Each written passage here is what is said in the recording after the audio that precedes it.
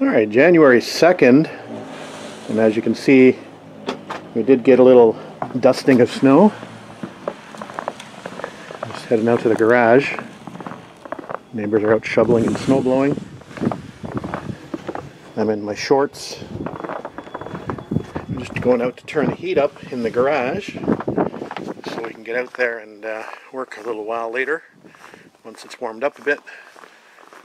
It's probably about 6 or 7 degrees Celsius in here anyway. Let's have a quick look. Yeah, it's about 7 degrees out here, just over 40 degrees Fahrenheit. We'll get the little garage heater cranked up. My faithful little heater served me well for the last, I don't know, 8 years probably. And we'll come back out and we'll play after breakfast.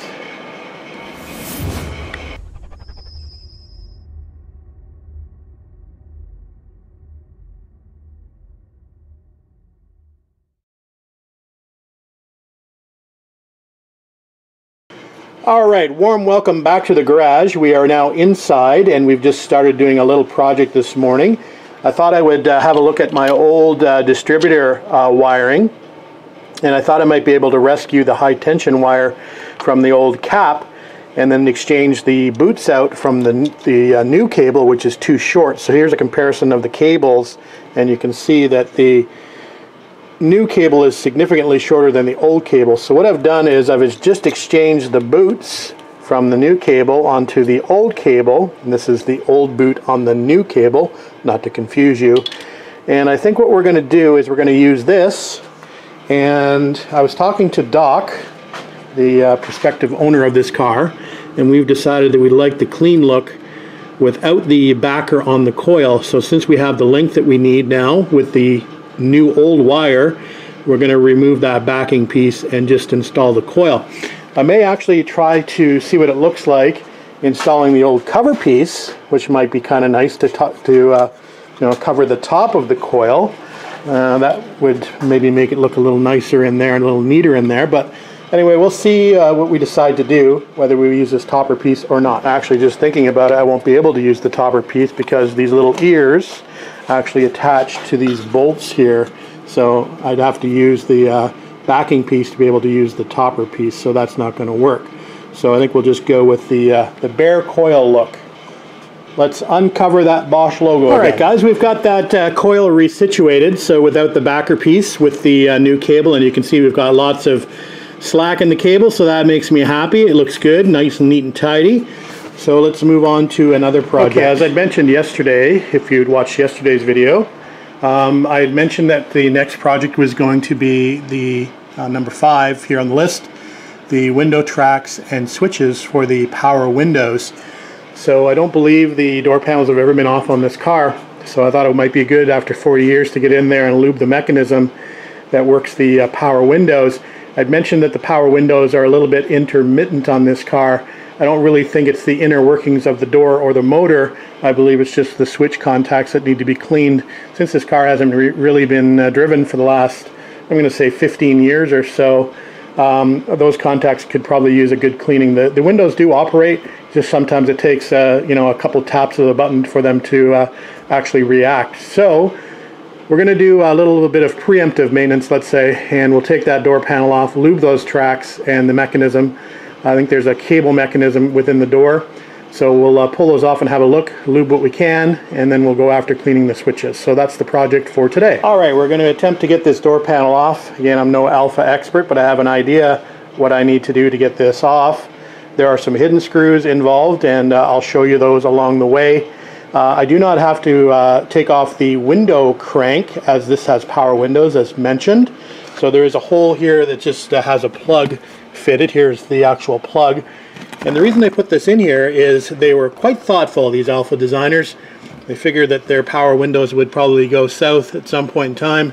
So they provided you with this little window crank kit, this manual crank to insert in the hole and to crank your windows up and down manually should your electric motor go out or should you have any other issue lifting your window. So Wasn't that thoughtful of the designers. Anyway, let's get to work and we'll start removing some screws. Alright, I think the first fasteners that we're going to go after, there is one behind here, this black plastic panel. So you need a thin bladed screwdriver to pop this panel off. So we're obviously going to be very careful getting these trim pieces off. We don't want to break anything. There's apparently also some screws behind here, behind this panel, so this needs to be pried off. And I believe there are some screws behind this trim strip here that also need to come off. So this trim strip has to be peeled off and put back in this slot. So hopefully everything doesn't get damaged when I'm taking this apart.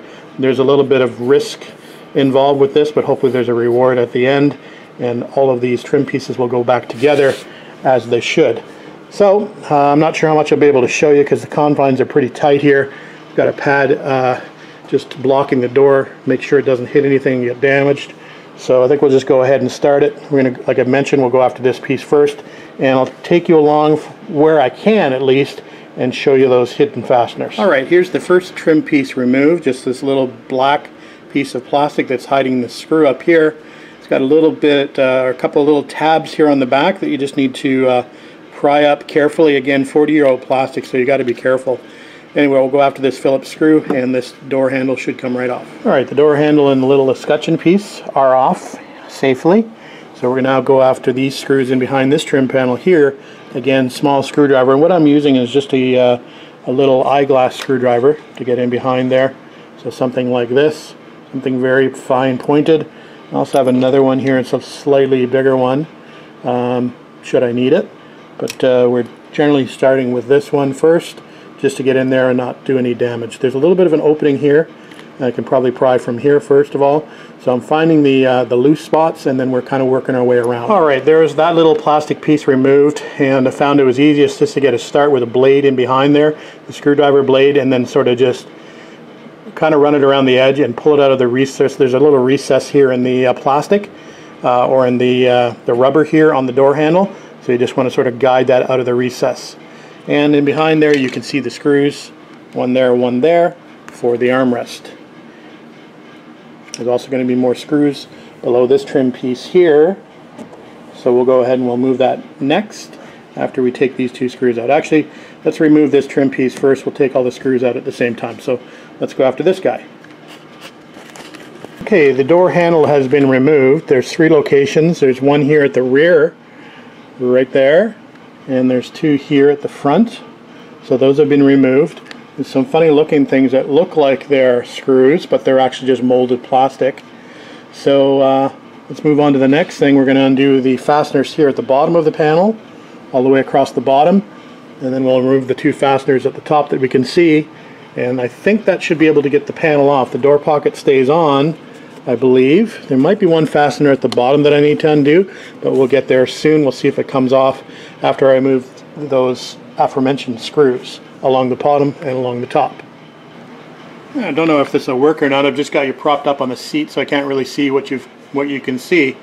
But we've got all those screws out now. I've just popped the panel off of the little clips off the inside here. It looks like it's moving, so we'll just carefully continue on here. And that panel just drops away. As you can see, hopefully, there's the inner workings of the door. Doesn't look like anybody's been in here before. This is the, I guess they call this the water shield. This is similar to what they have on a Triumph car. Keep the water from the back of the panel. So this panel should also just lift up and away, although I don't need to remove this. So I'm thinking I may just leave this because I just want to basically get to this part of the door and inside this cavity, so I don't believe I'll need to remove this piece. So it's probably better just to leave this on here and not disturb it. Probably can't see what I'm talking about. So we're just talking about this top piece here. I don't really need to remove this, so I'm not going to disturb it. I think this is part of the inner seal here, or the fuzzy seal on inside here. So all I need to do is basically get at this cavity here and maybe at the mechanisms behind this tape, and we'll uncover that in a minute. But really what I need to do is I need to be able to get into here. So I can get in here, so all is good. We'll leave this panel where it is. We'll just clean it up before we put the other panel back on. There is the door panel down there. and as mentioned, the door pocket stays on. You could probably take a little bit of a look at the back of this panel. Actually, it looks to be in pretty good shape. You can see the mounting tabs there, but yeah, it looks good. Looks like the original masking tape is coming off the bottom that covered the staples, but looks pretty good there. Good shape. Alright, we just removed all of the black tape that was covering over the holes here, and we've got a little bit of a rubber gasket or grommet here, which I can remove, and I believe that gets to the motor for the power windows, so we'll just leave that there and tape that back up. We've got some black duct tape that we'll use to do that. Anyway, let me grab a flashlight, and I just want to show you the door bottoms. They look to be in really good shape. You can see they've been rust-proofed in here, so let me grab a flashlight so you can see this a little bit better. I need to have a look at the cable mechanism for the door anyway, and here are the points that I want to lube here on these rollers, for example. So let's get a flashlight and have a better look. So yeah, they look super clean inside the bottoms of the doors as well. You can see they're right into the back corner, so that looks good. Mechanism look good. So again, we're going to lube these areas here that we can see. Unfortunately, I don't think I'm going to be able to lube the uppers where the rollers are, but we'll definitely do the bottoms here. That will help out for sure. You can probably maybe just see the motor mechanism in there. Let me see if I can get this light in here. Probably just see the motor there. And that's where the cable winds, so it's a cable lift and lower system. So, cable attached to the glass here. See that? So it's kind of a different winding mechanism. Cable attaches to the glass there. So there you go. Window tracks are here. Felts look pretty good actually. So there's the inside of an Alfa Romeo Spider door with power windows. Alright, let's get busy lubing. We're just going to use some white lithium grease in here, and we'll do a liberal spraying. Try not to coat everything too badly, but let's give that a spray, and then we'll probably move it up and down just to lube it a bit before we put the panel back on, just to make sure that the mechanism is moving freely. So we'll go ahead and do that before we put the panel back on. Alright guys, it's another day. I did decide to go ahead and remove that top panel just to see if there's a little bit better access in this panel below it to get to the top pulleys. I think there are 2 pulleys here and 2 pulleys here that work this wire mechanism. Unfortunately, I'm not going to be able to lubricate those. I don't think. I'll do a bit more investigation and see if I can get up there through this opening to see if I can do a little bit of lubrication up there. I'm happy though I was able to lubricate the 2 bottom pulleys, and it seems to be operating a little bit better now. The battery is probably a little weak because I've been playing with this, but let's show you how this works. So we're up fully right now. Let's go down, and you can see the wires moving. It actually moves fairly quickly to the down position. So there it is all the way down. Let's go up. A little bit slower on the up. It's cold in the garage, and like I said, the battery voltage is probably a little bit low, but working as it should, so that's good. We'll, like I said, we'll see if we can lubricate those upper pulleys. If not, we're just going to relocate the water shield here, and let me turn the car off. We'll just relocate the water shield, and we'll put the panel back on. We did check the wiring up here and make sure all the connections look good, and they do. I would rewire it if required, but everything looks fine up here. I'll probably put a little bit of dielectric grease just in these connections here, just to help with keeping some moisture out and some corrosion out in the future. But this whole door interior looks to be in great condition, much like the rest of the car. Alright, let's see what we can do here. We'll finish this panel up and we'll move to the other side. Alright, we've resealed the door so we can put the exterior panel back on. So all looks good to go, so hopefully everything is lined up. We've made sure that these panels are aligned with the holes behind. You got to make sure you do that. So those are in, and we're just about to put the exterior panel back on. So let's go ahead and do that. We're going to move on to the driver's side, and as you may notice, I haven't put the door handle or the crank back on. I figured that's going to facilitate me cleaning that door panel a little bit better. I'm going to do an interior detail, so I figured it'd be easier to clean that panel as a flat panel versus trying to go around the crank and the pull for the door. So we'll leave it like that temporarily, and we'll move on to the driver's side door here and do the same process. Got a rubber mat up against the 250 so we don't bump anything, and got Got the screwdrivers ready, and we'll go to town, do the same process here on the driver's side. Alright guys, Wednesday the 5th of January 2022, and to be honest with you, I don't know where I left off yesterday. I did manage to get this door panel off, and we got the rollers lubricated with the white lithium grease. I think I went in after checking the operation of this power window, which used to be the best of the two power windows as far as operation was concerned, but apparently we're having some issues with the switch. So it's kind of a momentary operation. You got to really push hard down on the switches. So as mentioned, one of my jobs is to remove the switches, which is becoming a bit of a challenge. Let me just go around to the other side of the car here. I guess there's a certain process to get these switches out of the console. I was pretty sure there'd just be tabs that you'd have to push and they'd sort of pop up, but I'm not able to get that done. So what I've been working on is trying to remove this access panel here on the side, as you can see, so I can get under and sort of pinch the little tangs of those switches to get them up and out of the console without damaging anything. So I really need to get those out to have a look at them to see if they can be cleaned at all. And if they can't be cleaned, then I'm going to need to order probably a couple of new switches. Like I said, they work, but very intermittently, and you've got to really push hard on them. So I'm pretty sure the contacts are pretty dirty, or even to the point where they need to be replaced. So those switches, just for interest's sake, they are $70 US each. So they're not switches that I want to have to replace, but if I have to, I have to. So anyway, let me show you what's happening with the driver's side door window operation when I push that switch. Let me go around to the other side. We'll be right back. Alright, I don't think these windows work very quickly even on the warmest of days, and it's only about 9 degrees Celsius out here in the garage, so it's definitely a little bit harder for these motors to work, I think, in a colder environment, and the mechanisms to work in a colder environment. So 9 degrees Celsius, I think it's just shy of 50 degrees Fahrenheit. Anyway, we'll give it a shot. Let me crank the key on here, and we'll hit the button. And I doubt we're going to get too much action today. So I'm pressing the button. And we've got a little bit of movement. Again, so that's fully up. Let's go back down. So we do have movement of the motor. The motor works, but I'm pushing the switch now. And like I said, it's kind of intermittent as to when they want to actually work or not. So definitely a switch related issue. Motors work fine, just they don't operate on the switch very well. Alright, let me see if I can get those switches out without breaking anything. We'll come back. Incidentally, I wanted to make note of one thing for anybody that's doing this project in the future.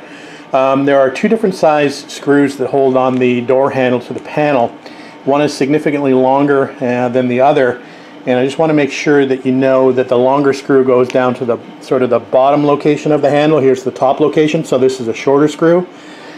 Longer screw goes down here, so I don't want you to break your glass if you happen to put the longer screw in the top location. So just thought I would point that out for anybody that's needing to do this job and end up getting these screws in the wrong location.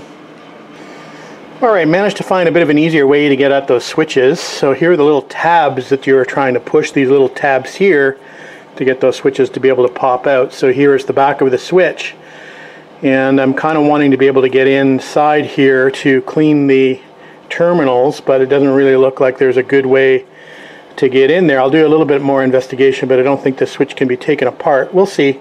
Might be able to pry the sides off here. So I'm going to try to get into the switch and clean it. No harm done if I break it, because as I mentioned, it's not really working as it should right now anyway. So wiring looks good under there. Looks nice and tidy and neat. I don't think anybody's ever been under there. So yeah, a good way to do this is to remove the ashtray versus removing the side panel, which is a bit more of a pain, especially if you have a radio installed. I think there's a tie bar that goes across the back that's got a couple of small nuts on it that's very difficult to get at. So I guess if you didn't have the radio, it'd be a little easier to get the side compartment off to get under your hand under there, but going through the ashtray compartment is definitely the easiest route. Alright, we're going to do a little bit of marking on these switches to make sure that I know which way was up and down. and I don't want to get the wiring mixed up between the left and the right hand side, so we'll just mark these connectors as well while we're there. And we'll see what we can do to maybe get these switches lubricated a little bit and working better. Not holding my breath. Alright, success so far. We did manage to get the switch apart, so we just gently pried off the face piece right here, and then we pried apart the two halves of the case. There's these little pins that hold it here. You can see the two little round holes on the bottom. There are little pins that hold it. There's one pin here, and the other pin I've got in my hat. So anyway, we're going to try to delicately clean the contacts in here. Like I said, I have some spray contact cleaner that's going to help with this. So we'll see if we can clean this up and get it back together successfully, and then we'll see if this operates any better. Alright, we've got the switch back together. We used a couple of little files here, little emery boards, little Q-tip action, a little bit of electrical cleaner, and some WD-40, and we put the switch back together. So we'll put it back in the car, see if this works any better after the contacts have been cleaned. Alright, we've got the newly cleaned switch back in here. Let's see how we did.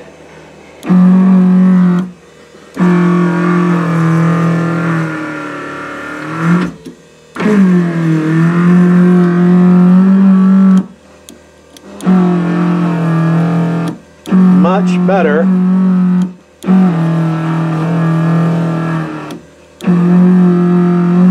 I would say that is usable. Not putting extra pressure on it or anything, it's just light touch. So I would call that a success. Let's do the other one. Disclaimer, even though I've got these switches up and running again and working much better, I did actually order a couple of switches off of Amazon yesterday that were, I believe they were $30 for the pair. And dimensionally it sounds like they are going to fit. They almost look identical to these rocker switches. So before we button this all back up, we're going to see what the new switches look like and see if they're a direct fit. It's obviously better to go with a new switch if possible, but we'll see, like I said, how accurately they follow these switches and whether they fit in this opening without any modifications. So we'll wait to actually plug this back in, and we'll see what those switches look like when they arrive tomorrow. I think they arrive tomorrow. But in the meantime, we'll work on the passenger side and see if we can get this switch to operate a little bit better. This switch is operating better right now than in the driver's side was, so there's probably a little bit less work to do on this switch. But let's pop it out and we'll do the same process. So just going through the passenger side switch, and visually I can see why the driver's side switch isn't working quite as well as a passenger side switch. Due to these two little nubs on the top of this contact down here. On the driver's side, those are worn down almost flush, and you can see these two little contacts sit up a little bit proud here. So that's why it takes a little bit more effort, I think, for the driver's side switch to work, because those little nubs are worn away on the driver's side switch where they're still present here on the passenger side switch. So just thought I'd show you that quickly. Anyway, we filed those contacts down, as well as all of the little contacts within the switch themselves. You can probably, I don't know if you'll be able to see this, it probably won't focus. All those contacts in there basically have all been cleaned up. So that's ready to go back together and back in the car. Alright, here we go on the test for the passenger side switch. Reinstalled. Let's give her a shot.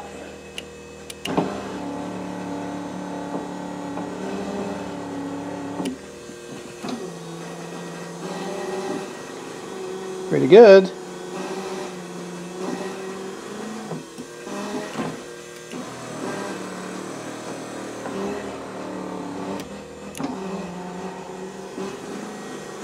So, switches are now working.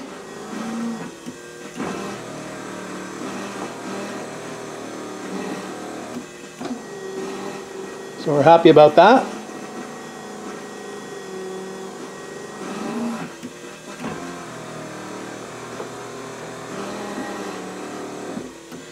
I think we'll leave the windows down for now.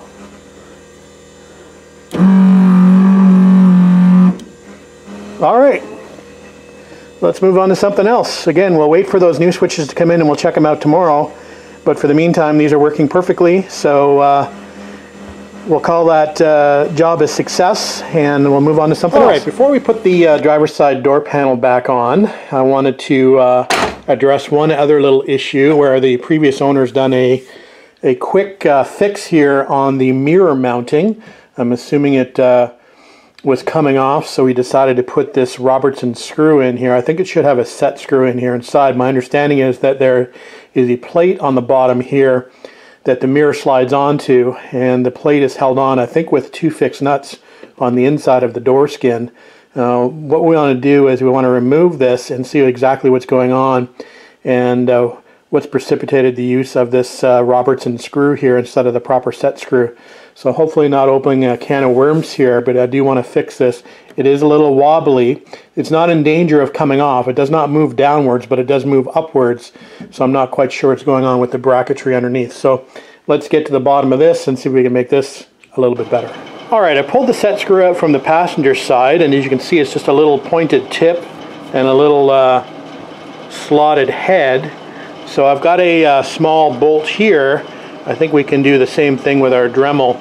We can just cut that off to the appropriate length and cut a slot in the head, and hopefully that will solve our problem with the mirror here on the driver's side. So hopefully this is going to be a quick fix. Hopefully that is not stripped out on the mirror itself. Otherwise we'll have to come up with another fix, but I think it's okay. But let's find out shortly. Let me do the modifications to this guy, and we'll come back and see if that works. All right, guys, here's what we made. So hopefully that's going to work. We'll try her out now, and if it works, we can celebrate. If not, we'll go back to the drawing board. All right, that worked perfectly, actually. Nice and tight now. No wobble up and down, no wobble back and forth. We'll just confirm that the power window still works. This little rubber tab could cover this a little bit more. Probably needs to be stretched a little bit, but much better than that old Robertson screw that was sticking out of there. So yeah, I'm happy with that. So we'll just confirm that the power windows still work, and then we'll call it good. We'll put the door panels back on the driver's side. All right, let's see if these power mirrors still work. So here's your little switch here in the dash with a little switch for passenger side, driver's side, and then you get the toggle. So let's fire this thing up and see if they still work.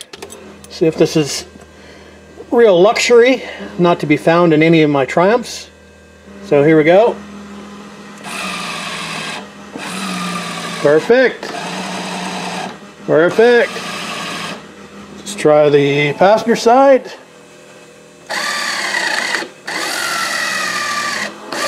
That is real luxury. Real Italian luxury. All right, we're good to go. And listen to that, Blaupunk just rock. Oh yeah, baby. You gotta have faith. All right, we've given the door panels a quick wipe down with Mother's VLR, and we'll install the door handles back on and the cranks before. So I've just done the surround with the Back to Black by Meguiar's, and we're going to do the backs here with some Autosol. Let's see what they look like in the end. This car just hasn't had a lot of love and attention for the last 15 years, so we're going to change that. Going to make it look like a beauty. It is. Can you tell the difference? That looks a heck of a lot better than it did. Let's have a look at the passenger side that hasn't been touched, and maybe that'll give you a little bit better comparison. Let's wander around the other side of the car.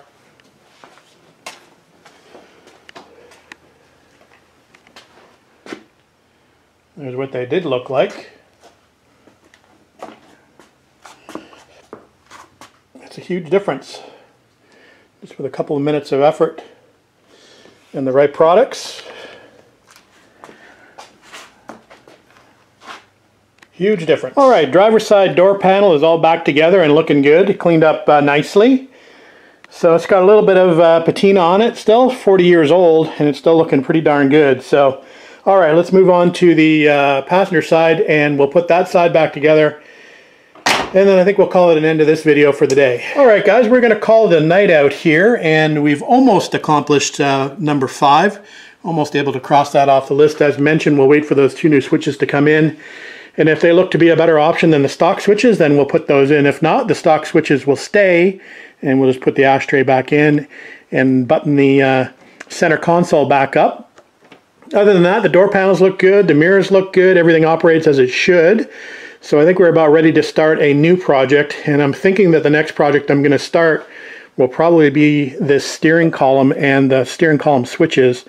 Some of you might know, or some might not know, that the turn signal stock is broken off, and I've got a new 3-position switch to put in this column. So I believe that will mean that the steering wheel needs to come off, as well as the sheathing of that column, and then we can take a look at replacing that switch. I'm not really looking forward to that. It looks like kind of a fiddly job, but obviously one that needs to be done. So other little jobs like keep popping up. I remember Doc mentioned that he wanted me to try to fit that glove box door a little bit better, and I've had taken a quick look. It should be I'm not going to knock on wood, it should be an easy job. Looks like it's just a little bracket that I can move backwards, but we'll see if we can make that fit a little bit better too. So that'll be a small project that we can probably accomplish tomorrow while we tackle this as well. Maybe we'll switch off between easy projects and more difficult projects.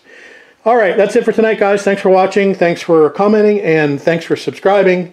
We'll see you back out here tomorrow.